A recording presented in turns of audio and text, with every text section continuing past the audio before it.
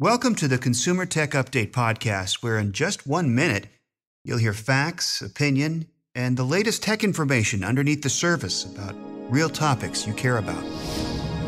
Now is a really bad time to buy an iPad, a MacBook, a Mac Mini, or AirPods. You need to wait until October 31st.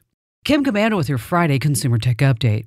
Get tech news and security alerts with the free Komando podcast, available on Apple Podcasts and Google Play.